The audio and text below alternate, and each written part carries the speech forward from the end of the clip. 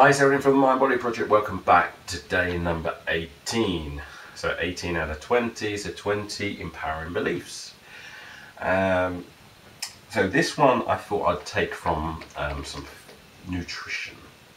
So food will either be your medicine or create your disease. Yeah, so food is either a medicine or your disease.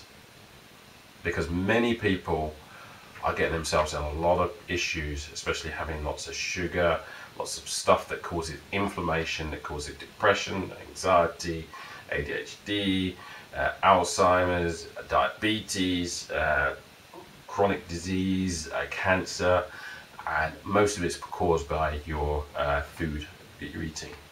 Yeah, poisoning yourself. So most people are poisoning themselves. That's why people at hospitals are chock-a-blocked. And that's why people are not operating efficiently. So just think of it this way: when you eat a food, does the nutrition of that food serve you well? Does your body need that nutrition, something from there in your body? If so, great. It's probably going to be helping you. It's probably going to be helping the body to grow and repair itself.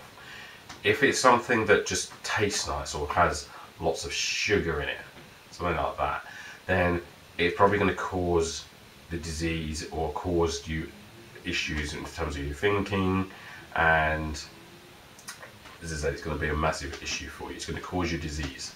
There's lots and lots of stuff like that on my eating for mental and physical health courses, and also on the advanced weight loss course as well, and strategic weight loss courses. So if you want to know more about that, then go to those. But yeah, food is either medicine or your disease. You choose.